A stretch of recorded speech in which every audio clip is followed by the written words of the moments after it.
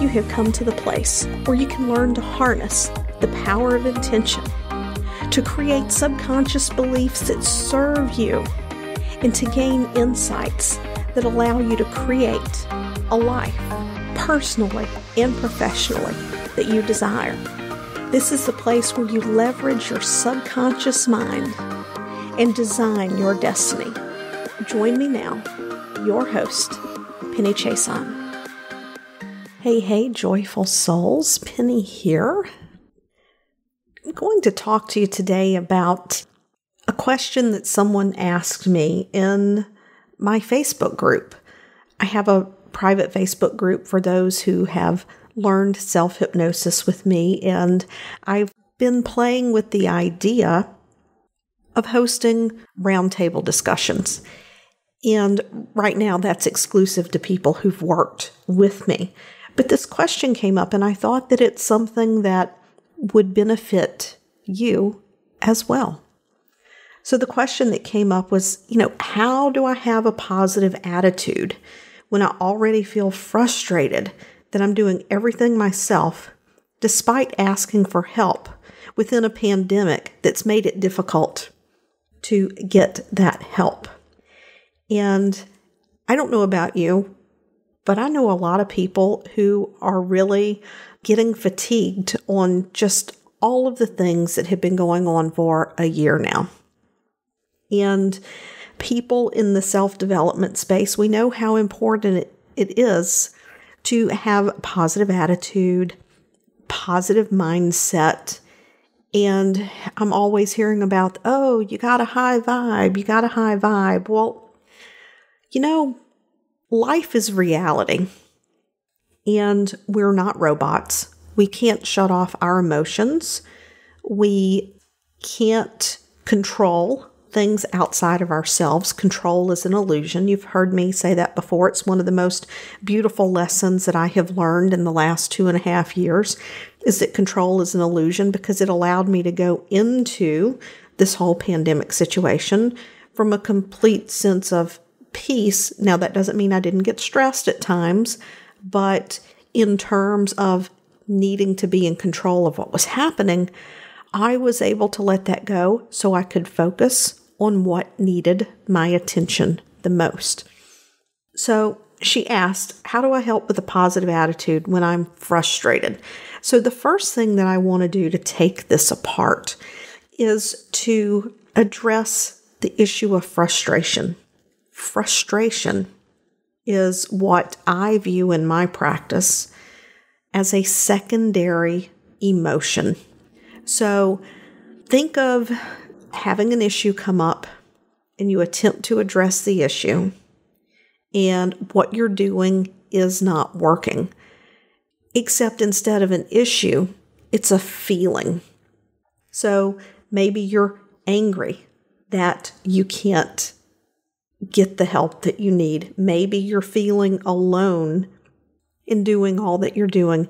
Maybe you're feeling overwhelmed or stressed. And we attempt to address that in some way. And that secondary feeling, when we're not addressing it in a way that satisfies the emotion, what will happen is we become frustrated.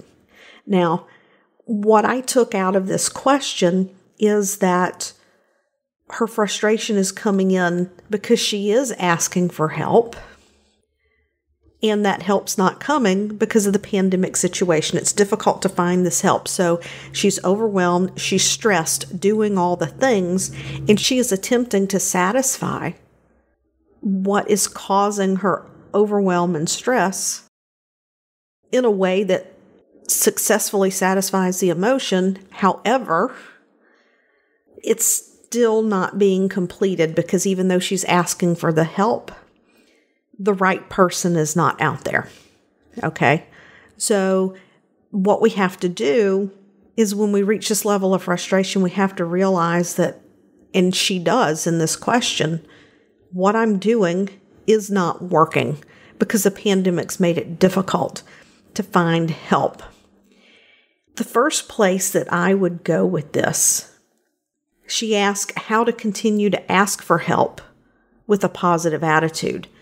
First of all, one has nothing to do with the other. Okay? Because we can ask for help. We don't have to have a positive attitude to ask for that help. It obviously helps if we have a positive attitude when we're asking for help. But having a positive attitude is a choice. We get to choose to be positive as we ask for that help. The way that I would look at this is to reframe what is going on here. There is a story here that the pandemic has made it difficult to obtain help.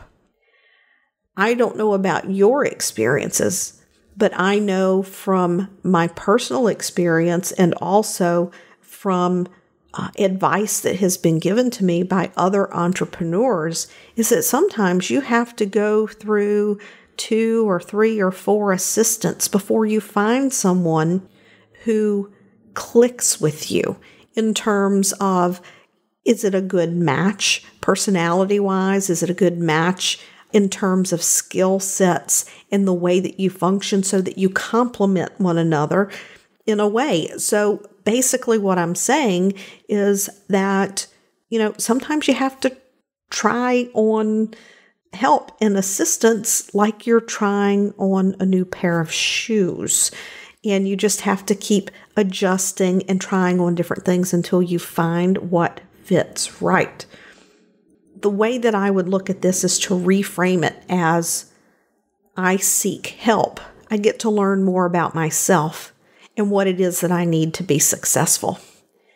Now, that doesn't mean it's always going to be unicorns and rainbows. I know I say that all the time.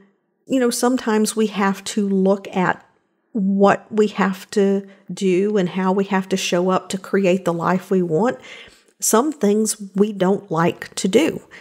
And the way that I reframe that is, this is what I get to do so I can be successful. This is what I get to do so I can attract more clients.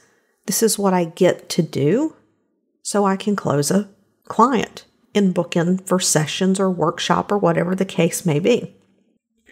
So the first thing I would say is allow yourself to feel your feelings, because we're all burnt out on this pandemic thing. It's always giving us new and different challenges, and we have been in a mode of adaptation for a year now. So everyone is a different place in life, and as to the degree in which that impacts us. The other thing that I would say is that maybe look at all the things that you're doing and see what you can get rid of to make it easy. I have a colleague who believes in simplicity. Forget sales pages, forget all the things. When she launches something, she sends an email with a link to a Google Doc. If you like what you see on the Google Doc, let her know. You sign up and you pay. No sales pages, no copy, none of those things. Quick and easy. So I'm wondering, for some people, this may not apply to everyone, how can you simplify and streamline and get rid of the things that you don't need to be doing so that you can make it easy and light while you are seeking the right person to come in to assist you? Because when we're feeling frustrated, that's telling us, frustration tells us, hello, mind, what you're doing is not working. We need to do something different. So even if it's only temporary, adjust things and get into this place where you can create what it is that you want from a place of ease, from a place of it being light. When you're looking at these things, it's like, oh my gosh, I have to do this again. No, you get to do it. Because when you're in the process of putting yourself out into the world to impact and change others' lives, if that's your vision and your goal, then this thing is something that you get to do to make that happen. Even if it's something that you don't like have some grace with yourself. Because when we get into the cycle of frustration, what can happen is without our awareness and without any intent, we can begin to get our subconscious mind into a state of negative thinking. We can get our subconscious mind into a state of looking for problems. We can get our subconscious mind into a state of leaning to the negative and not the positive. So this is one area where mindset does come into play, but you have to recognize what your feelings are telling you and address it the best that you can, and allow that awareness and the knowing that you can change give you a sense of, air fingers quote, control, because change is within your power. Awareness is your most powerful tool. And when you're feeling frustrated and you need a moment, if you need to go and find a pillow and pound the pillow or scream into the pillow or take a walk outside and just breathe the fresh air and completely disconnect so that you can recenter and refocus, or if heaven forbid you need to take a day off to allow the stress to bleed off, that's okay. When we get into the cycle of feeling we have to push,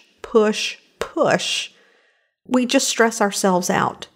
We should be in the state where we're feeling pulled to do what we're doing, and that has been a hard lesson for me to learn over the last 2.5 years, to feel pulled instead of pushing. And I'm just going to let you put that into your imaginary pipe and smoke it and see what comes out of that for you. Just sit with it and see what that means for you. It's going to mean something a little different for everyone else. But I hope that this answers the question about how to continue to ask for help with a positive attitude when you're already frustrated because you're doing everything despite the fact that you've been asking for help and that this pandemic has been making it difficult to get that help. There's a lot to unpack there, but I feel like we kind of hit the high points. Hopefully, some of this resonates with you and that there is some nugget within this episode that you can take away and you can apply to your own life, even if you're not an online entrepreneur, even if you're not seeking help. It's a way of looking at things and shifting and reframing, and by all means, giving you permission to feel your feelings. I'll see you next time. Thanks for tuning in today.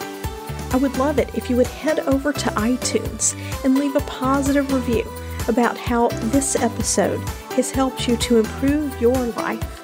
When you leave a positive review, it helps us to reach even more people, helping them to change their lives, and that positive energy and vibration of sharing comes back to you as we spread the message of how you can use the power of intention, creating stronger subconscious beliefs, and raising our vibration to create the life that we desire, the one that we're here to truly live so that we can fulfill our purpose in life. Once again, thanks for tuning in, and I'll see you next time.